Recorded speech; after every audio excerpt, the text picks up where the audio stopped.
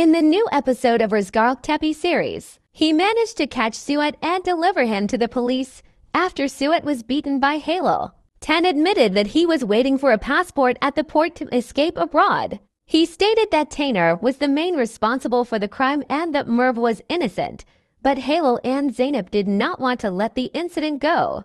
They took action to completely clear Halo's name. Halo went to the port with the support of the police, and Zeynep told him to wait in the car. He stopped Taner with his piece. In this way, Merv's innocence was proven and she was brought back to the farm. Meanwhile, while Zimrit, Halo, and Zeynep were knitting for their unborn child, her rope became a knot.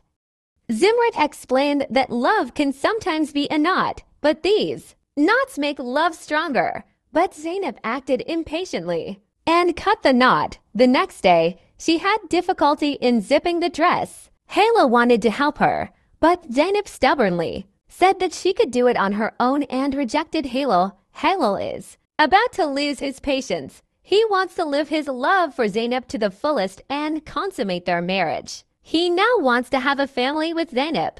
He thinks that it is time to establish it and writes a letter to Zeynep to make her feel that he has a responsibility in this regard and gives that letter to Zeynep.